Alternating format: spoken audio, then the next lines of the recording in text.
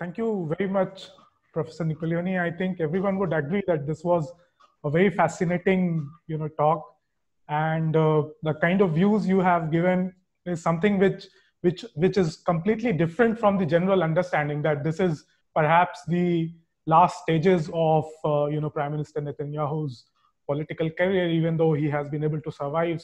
So far, you have very clearly indicated that the speculations of the coming end of Netanyahu's political career is at least for now is more speculation than reality, and you have given some very good points for everyone to ponder upon. I mean, we request. I mean, I request everyone to write their questions in the chat box. I already have one questions, and I thought with that I will also start from one of my questions. One of the things which is very often speculated and very often cited in the discussion in media and otherwise also in the academia also is there is no alternative actually to Netanyahu, and that factor, how far do you think that is important as far as the continuity in terms of Prime Minister Netanyahu is concerned? And then my friend Alvite, who is a very keen observer of Israeli politics, he has asked a very interesting question actually as to, as you have mentioned that there are ongoing protests and there has been some kind of speculation regarding the mismanagement of the corona situation. In spite of all this, Netanyahu seems to be ahead of everyone else. So what could be the factors, apart from the points which you have mentioned regarding the structural party politics and the other issues? What makes Netanyahu as a leader so attractive to the public? So perhaps we can pick these two questions in the beginning, and I would request others also to write their questions in the chat box. Over to you. Great. Thank you very much for two very, very relevant, topical, and very questions that are, of course, very, very difficult to answer. But the first question, which raises the issue of the alternative, I never like saying that there is no alternative to political leadership, largely because I come from a country that in its political past, I was born and raised in Hungary, knew lack of political freedoms, where there is really no alternative. Now, Israel is not that. Israel is a vibrant democracy. Likud is a political party that might have centralized structures of authority, but it's a party where elections decide who the chairman will be.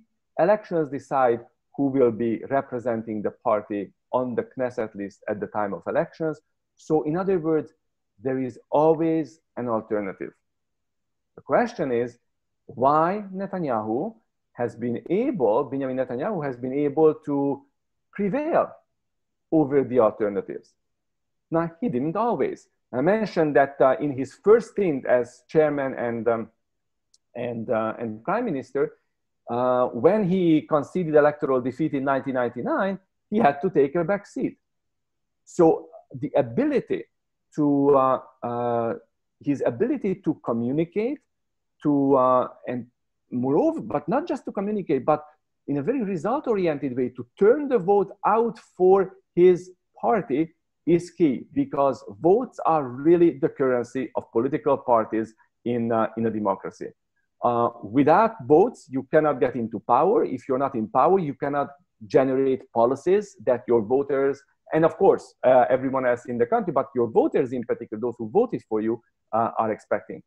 So there are alternatives, but the alternatives have either been defeated by him, and let me come back to this in a moment, or have been sidelined, as I mentioned earlier. So the Likud princes have been sidelined. They are not there really in leadership positions, challenging positions anymore. Some of the other challengers, he very effectively delegated and appointed to take other positions that are going to keep him far away from sort of the boiling pot of Israeli politics. His second leadership challenger, so the last leadership challenger was Gideon Sa'ar in late 2019. Before that, 4 years prior, was Danny Danon. Now, Danny Danon didn't do particularly well in the challenge against Netanyahu, but he showed still significant enough following in the Likud leadership primary. So after having prevailed over him, Netanyahu sent him to become Israeli ambassador at the United Nations.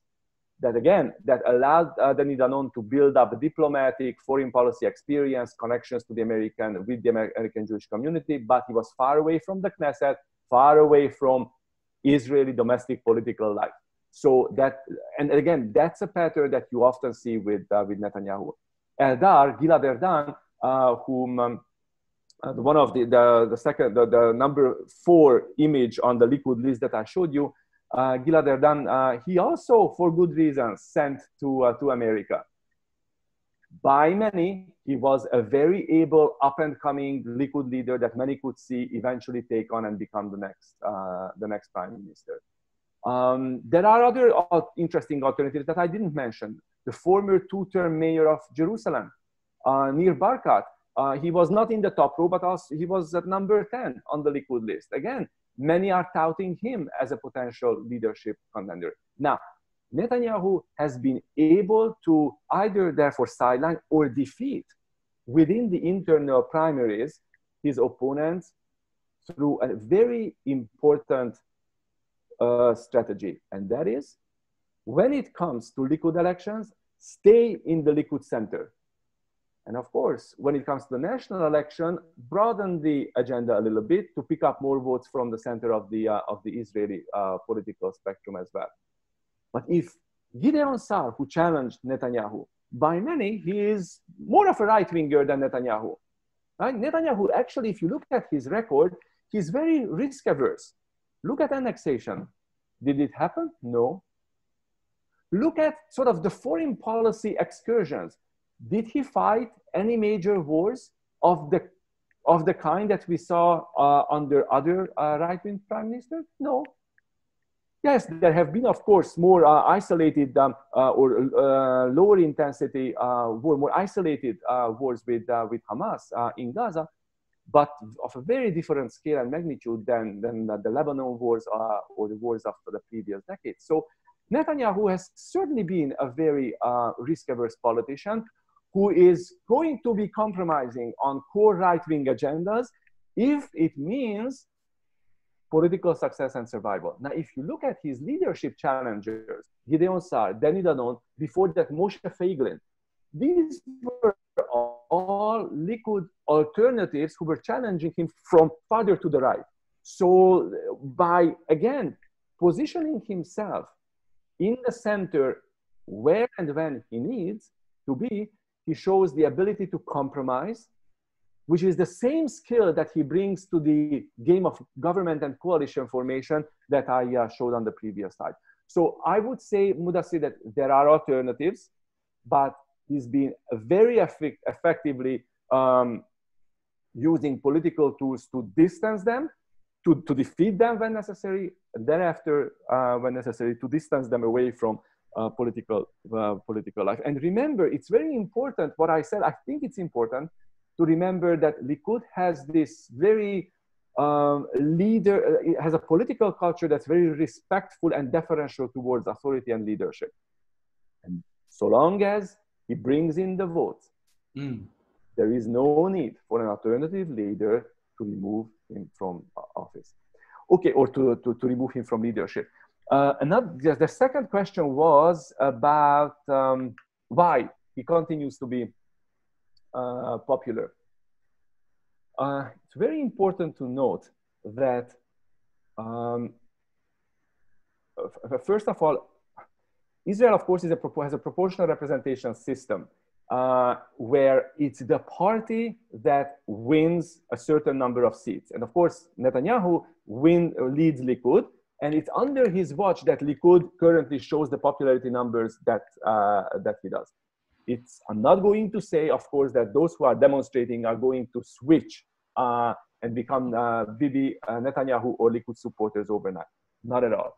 But I do want to say that what matters for Netanyahu and for Likud to stay in power is to remain ahead of everyone else, just to have more seats than anyone else, to have that secure that first shot at forming a government, and thereafter rely on his tremendous skills at coalition formations, which we discussed before, to keep the party in power. Even after the triple elections of 2019 and 2020, he was able to offer enough to blue and white that split that alliance, even though they were at some point even larger than Likud in terms of their electoral following.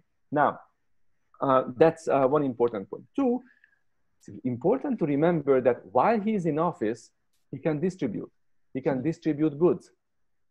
Like, while Netanyahu is prime minister, he is able to make policies and implement policies that affect people's livelihood. That's why it's crucial for him that there is a one-year budget, and there's a one-year budget now. So it would be him, under his watch as prime minister, that the crisis is solved.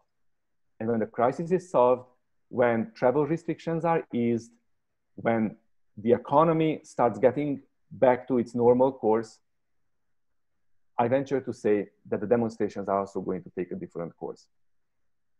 So that's where I would put my money, if you will.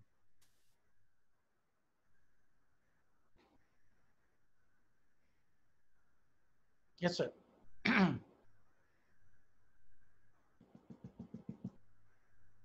Mudassir, I think you're muted. Mudassir? Okay, let him join. Can I ask you a question? Of course. Okay, if one looks at the Likud and its predecessors, from the late 1930s, Likud only had 4 leaders, as you mentioned. And is it because of that, in the sense, in the absence of a very strong and charismatic leader, Likud may also go in the labor way, implosion and other things. In other words, does Likud need Netanyahu more than Netanyahu needs Likud? That's a very smartly phrased question. This is the reason why, Kumar, I wanted to stress the importance of the changes that he made to Likud. Now, Likud, of course, in and of itself, is a relatively new. The Likud concept is only born in 1973 as a result of the alliance of various right-wing formations. Prior to that, you had Herut, and then the alliance between Herut and the liberals, Gahal. It's only really in the 70s that the Likud idea is created. Then Likud is formed as a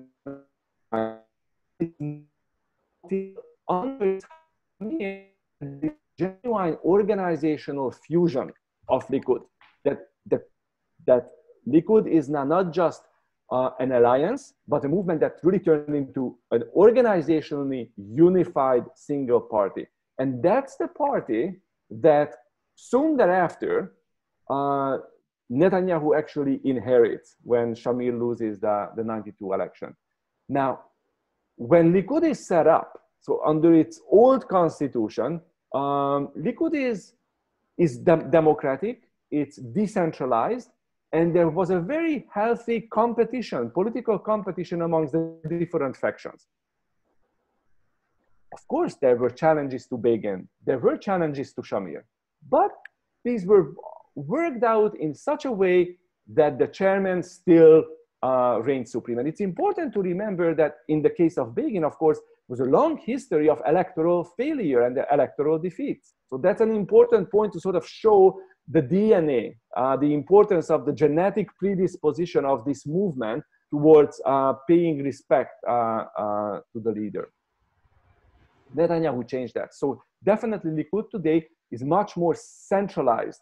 And in that regard, in that way, also much more personalized, if you will, than it was before. because the chairman controls and appoints the leadership of the internal election committee, of course, it means that key Netanyahu allies are going to be in the key positions on the Knesset list, and who will be then making up the party's Knesset faction. So that is very important. So in that regard, Netanyahu absolutely needs Likud, but it's already a Likud that he molded to his needs and to his image, if you will. It really has become a party that he built, and it was a huge challenge, especially when he becomes prime minister for the, when he comes back to politics after defection. You saw that Likud is in a terrible state. I mean, in 2006, the electoral Likud was smaller than Shas in that election. Shas is a small, ultra-Orthodox Sephardic party. So he had to build up the party, and he does that. He does that with an iron fist and these organizational changes at the helm. Now, at the same time, it would be wrong to say that Likud doesn't need Netanyahu. Absolutely so.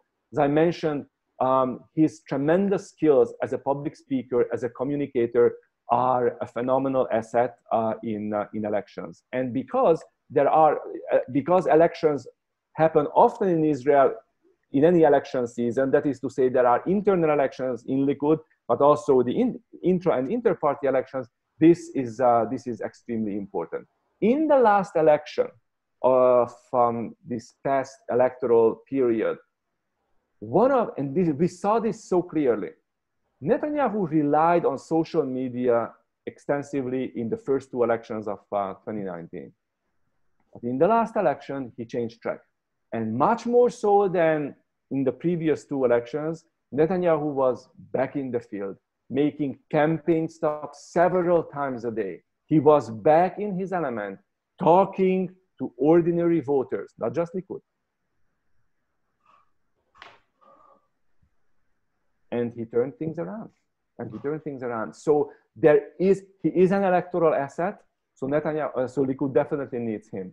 But it's a Likud that's also in many ways his. And very, very quickly, I don't see Likud going the Labour way, largely because of this centralization. You don't see the factional pluralism in Likud today that you see in Labour. Since Netanyahu has been prime minister for the past 10 years, for the past 10, 11 years now, Labour has had more chairmen than Likud ever had in its entire history. That's striking. That's a striking difference. True. Thank you. I think that you really beautifully answered that tricky question. I don't know. I mean, we are almost past the time, but can we, because there were a few questions, so can we extend maybe a few minutes? Yeah, let's do it. There was one question regarding the corruption charges and how that will affect the future of the Prime Minister. And then Dr. Rohidas Gupta, she asked about, how far Netanyahu's motivation. I mean, she's talking about the motivation of the leader in terms of promoting himself rather than promoting the national interest of the nation, and whether is promotion of Greater Israel the main reason for the support which he receives from the right wing. There was also one question on how far the US election in November, the forthcoming election, how that will have an impact on the larger domestic politics in Israel and the future of the Prime Minister. There was also a question on policy differences between Netanyahu and Gantz, and then a question regarding the future of Israeli opposition.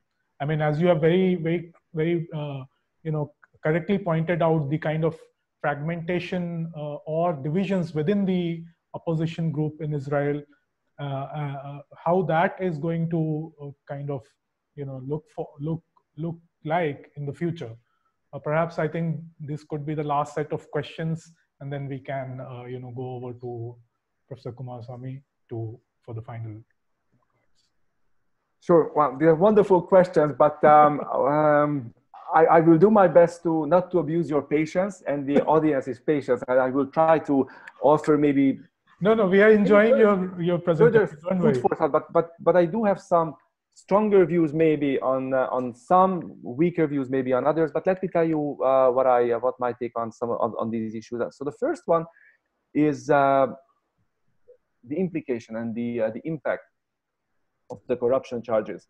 So one of the standard claims during the election season, and even now, is how effectively can a prime minister be prime minister when he needs to show up in court several times a week even. So when he has to spend a considerable amount of time defending himself.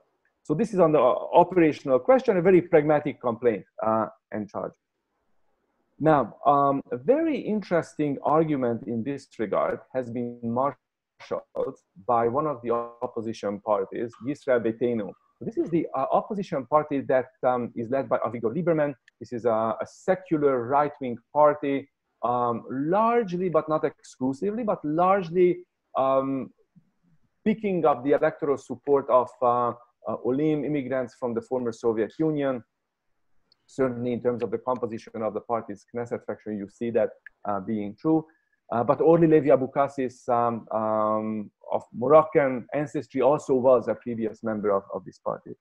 So Yisrael Beitenu argues that the only reason why the whole issue about the budget and all these discussions about how to transition from this national unity government to a right-wing coalition, either through elections or not, is to give Prime Minister Netanyahu the opportunity to pass a new legislation that is going to give him immunity from court proceedings while he's in office. So in Israeli discourse, it's called a French law. Some call it the modified French law, but you see this often being discussed. This is the Yisrael Beitenu argument. The budget, all of this is really about making sure that one way or another there is going to be this French law passed so that the prime minister would enjoy immunity from the charges and from court proceedings. A. B.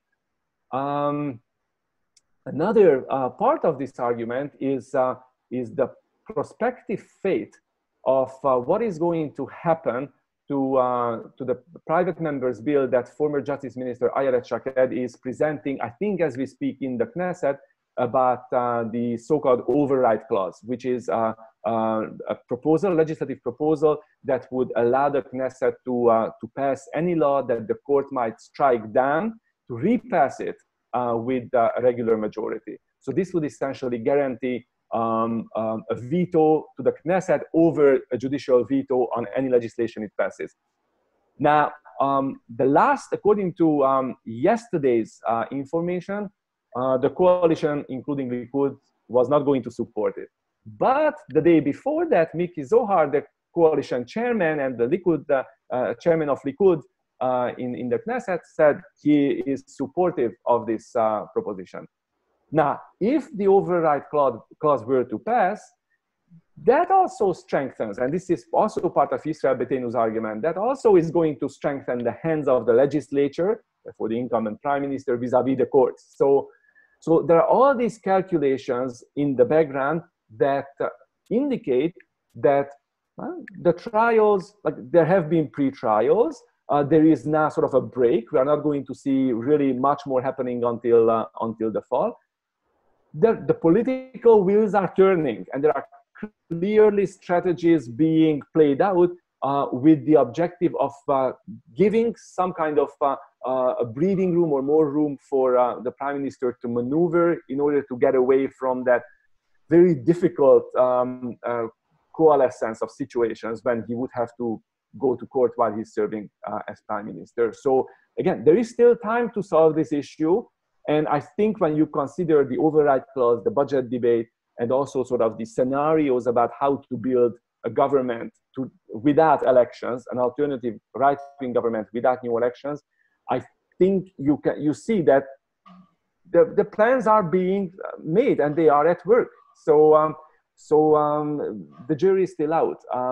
It may not yet come to this situation that Netanyahu obviously wants to get away from. So that's how I see the corruption issue playing out and impacting very immediately, in a very immediate sense, the current Israeli political reality.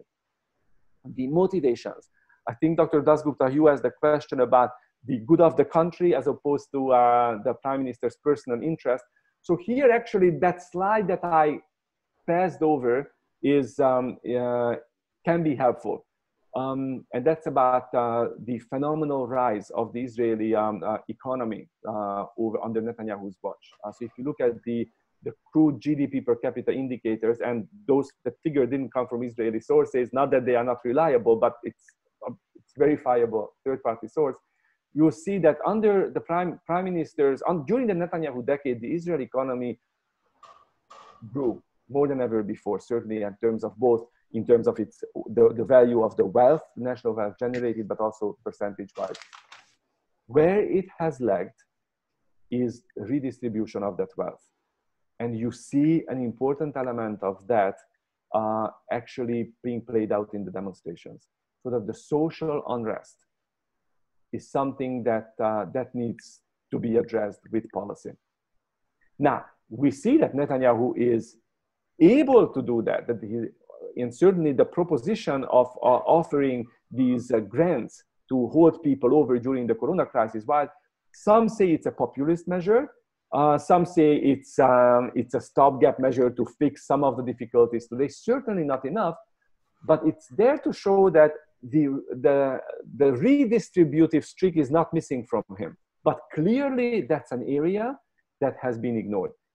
Now, mind you, Netanyahu is a right-wing politician. And this is what right-wing governments do, right? They rely on the free market to build on, with as little government intervention as possible, to bring up national wealth. Well, he's a right-wing leader. That's his economic objective. Well, he's done that well.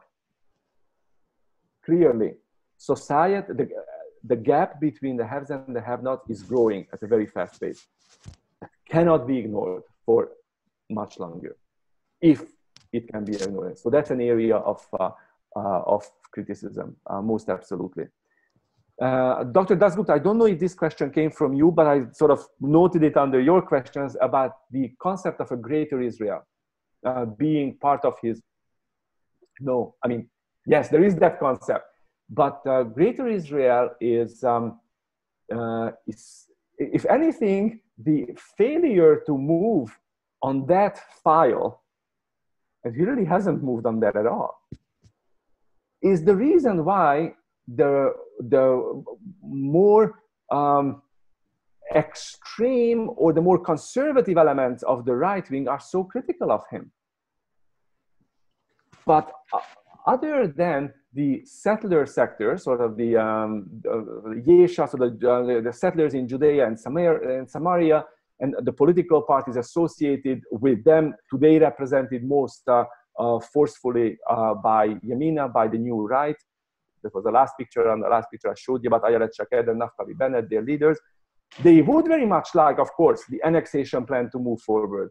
But Netanyahu has, again, being true to his very risk-averse political mentality, not really rocking that boat. So, and I am not sure how much appetite there is for that in the senior Likud leadership. So in other words, that constituency is really not the backbone, the mainstream of Likud today. It's there, and the time may very well come when, if Netanyahu is still in office, when the constellations work out that way, that he might act on it. But he really hasn't. And again, that's one of the criticisms that he gets from the right wing, that he actually, other than economics, he hasn't really advanced the right-wing agenda all that much. He never really passed legislation against the courts, like reigning in the courts vis-a-vis the Knesset, and he hasn't done really much on the territorial issue. So I really don't see that as being accounting for his success, other than the fact that he keeps the issue and the desire alive. And he keeps alive the prospect that if anybody can solve this, it's him. And this brings us to the question about the relationship he has with President Trump.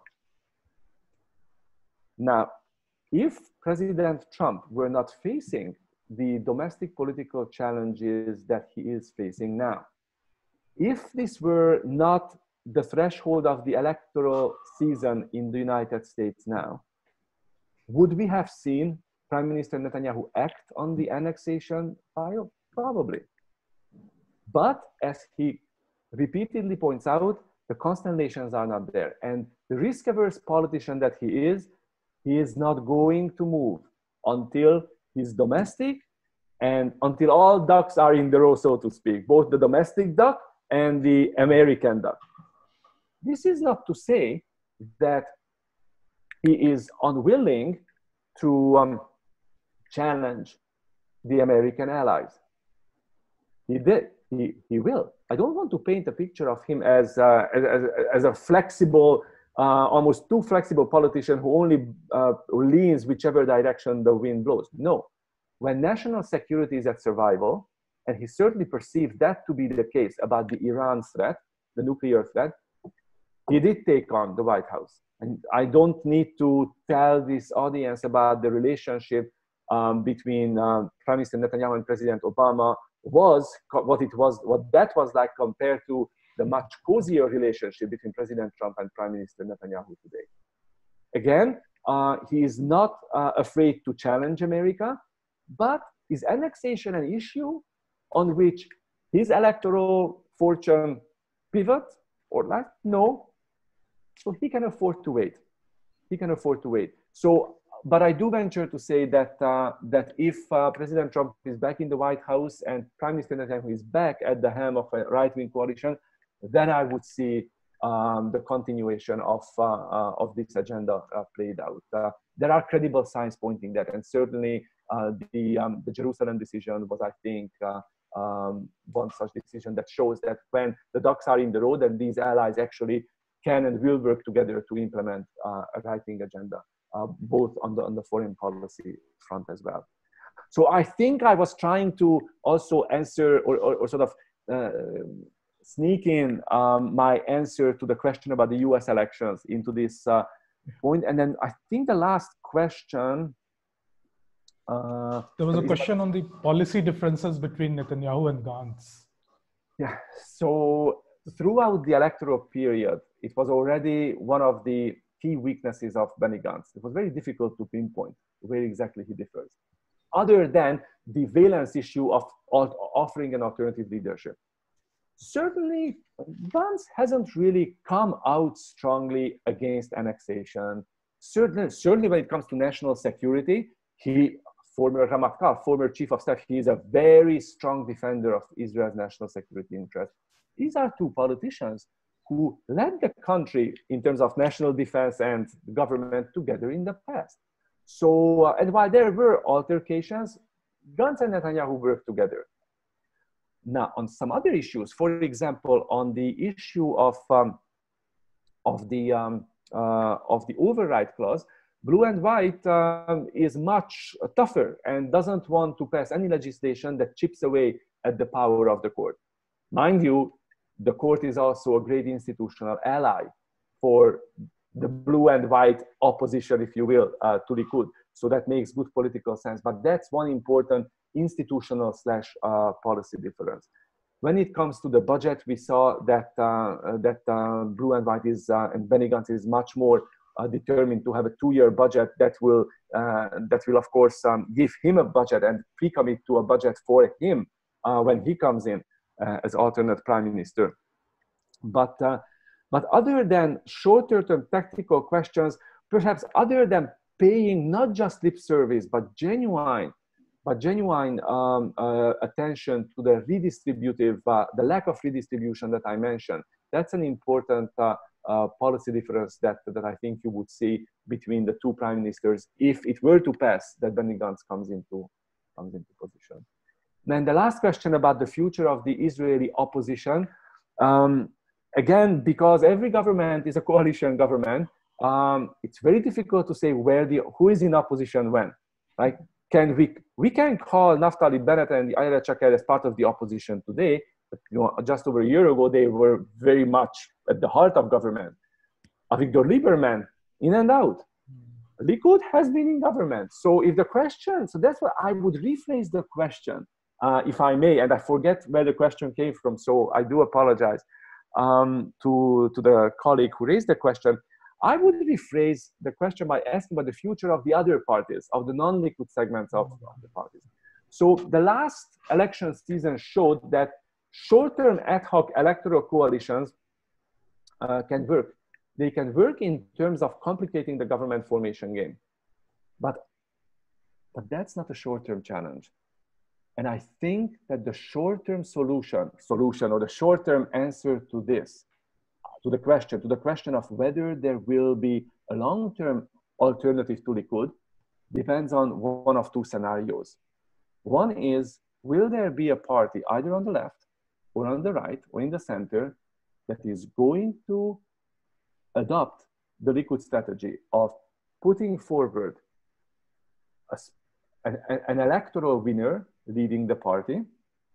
Yair Lapid seemed like a person of that caliber at one point in time, with an organizational setup. Will there be another party in Israel that is going to have chapters, branches throughout the country, similar to what Likud has built up over the years? Now, when you look at Yesh Atid, Yair Lapid, when I say that Likud is, Benjamin Netanyahu is Likud, this is actually it's an incorrect statement when you compare to how Yair Lapid runs Yesh Atid, where he actually appoints, like he makes the Knesset list. That's really a one-man show. That's not Likud. I mean, Likud, you still have very important elements of institutionalized and organized democracy. System. Will there be a system? Will there be a party that can replicate those two in the? I think that's an important. So that's key.